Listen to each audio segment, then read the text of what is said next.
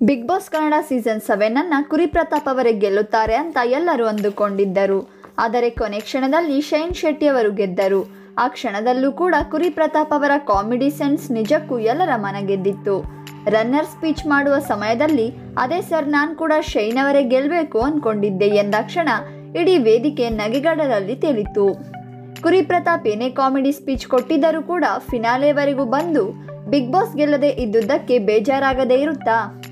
ಹೌದು, ಕುರಿ ಪ್ರತಾಪ್ ಅವರಿಗೂ ಕೂಡ ತುಂಬಾ ಬೇಜಾರಾಗಿದೆ.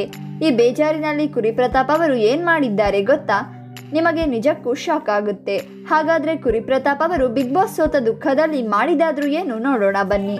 ನೋಡುವ ಮುನ್ನ ನೀವು ಕುರಿ ಪ್ರತಾಪ್ ಮತ್ತು ಬಿಗ್ ಬಾಸ್ ಕಾರ್ಯಕ್ರಮದ ಅಭಿಮಾನಿಗಳಾಗಿದ್ರೆ ಈಗಲೇ ವಿಡಿಯೋಗೆ ಲೈಕ್ ಮಾಡಿ ಮತ್ತು ನೀವೇನು ನಮ್ಮ ಪ್ರಕೃತಿ ಕನ್ನಡ ಟಿವಿ ಚಾನೆಲ್ಗೆ ಸಬ್ಸ್ಕ್ರೈಬ್ ಆಗಿಲ್ಲ ಅಂದ್ರೆ ಈಗಲೇ ಸಬ್ಸ್ಕ್ರೈಬ್ ಮಾಡಿ, ಹಾಗೆ ಪಕ್ಕದಲ್ಲಿ ಬರೋ ಬೆಲ್ ಐಕಾನ್ ಪ್ರೆಸ್ ಮಾಡಿ. ಹೌದು, ಬಿಗ್ ಬಾಸ್ ಫಿನಾಲೆ ಮುಗಿದ ದಿನದಿಂದ ವಿನ್ನರ್ ಶೈನ್ ಶೆಟ್ಟಿ ಸೇರಿದಂತೆ ವಾಸುಕಿ ವೈಭವ್, ಭೂಮಿ ಶೆಟ್ಟಿ, ದೀಪಿಕಾ ದಾಸ್ ಬಹಳಷ್ಟು ಸಂದರ್ಶನಗಳಲ್ಲಿ ಕಾಣಿಸಿಕೊಳ್ಳುತ್ತಿದ್ದಾರೆ. ಸಾಮಾಜಿಕ ಜಾಲತಾಣದ ತುಂಬೆಲ್ಲ ಇವರದ್ದೇ ವಿಡಿಯೋಗಳು ಸದ್ದು ಮಾಡುತ್ತಿವೆ. ಆದರೆ ಬಿಗ್ ಬಾಸ್ ರನ್ನರ್ ಅಪ್ ಆದ ಕುರಿ ಪ್ರತಾಪ್ ಮಾತ್ರ ಎಲ್ಲಿಯೂ ಕಂಡಿಲ್ಲ, ಯಾವುದೇ ಸಂದರ್ಶನದಲ್ಲಿ ಕಾಣಿಸಿಕೊಳ್ಳುತ್ತಿಲ್ಲ. ನಿಜಕ್ಕೂ ಇದರ ಹಿಂದಿನ ಕಾರಣವಾದರೂ ಏನು? ಕುರಿ ಅವರು ಸೋತ ಬೇಸರದಿಂದ ಹೀಗೆ ಮಾಡ್ತಿದ್ದಾರೆ ಅಂದ್ರೆ ಉತ್ತರ ಇಲ್ಲಿದೆ ನೋಡಿ. ಸಾಮಾನ್ಯವಾಗಿ ಸೋತಾಗ, ಅದರಲ್ಲೂ ಕೊನೆ ಕ್ಷಣದಲ್ಲಿ ಫಿನಾಲೆಗೆ ಬಂದು ಸೋತವರಿಗಾದರೂ ಬೇಸರ ಆಗುತ್ತದೆ.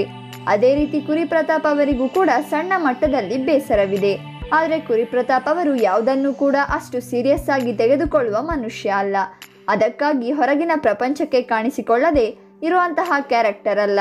ಅವರು ಮಾಧ್ಯಮದ ಮುಂದೆ ಬರದೇ ಇರಲು ಬೇರೆಯೇ ಕಾರಣವಿದೆ.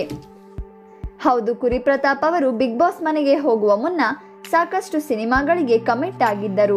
ಅದು ಕೂಡ ಪುನೀತ್ ರಾಜ್ಕುಮಾರ್ ಸೇರಿದಂತೆ ದೊಡ್ಡ ಸ್ಟಾರ್ ನಟರ ಸಿನಿಮಾಗಳೇ.